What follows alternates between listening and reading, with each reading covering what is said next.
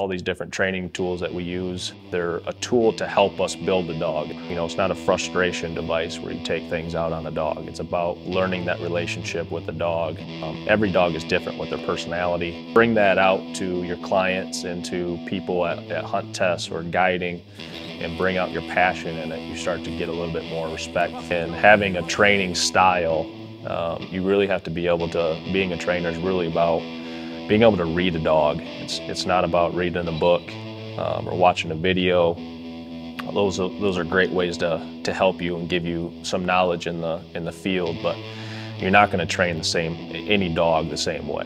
You're not going to go through that process the same way with any dog. There's always going to be a difference there. There's going to be a spot where that dog hits a wall and just doesn't want to do it anymore, maybe in a force fetching situation, or maybe the dog doesn't like water in the beginning, but you got to work with them as a team. So seeing that whole process come together at the end, and whether I'm guiding them in the field, South Dakota, or I get a picture from a client duck hunting or pheasant hunting or quail hunting or something like that, that's kind of the trophy in this. That's why we do it.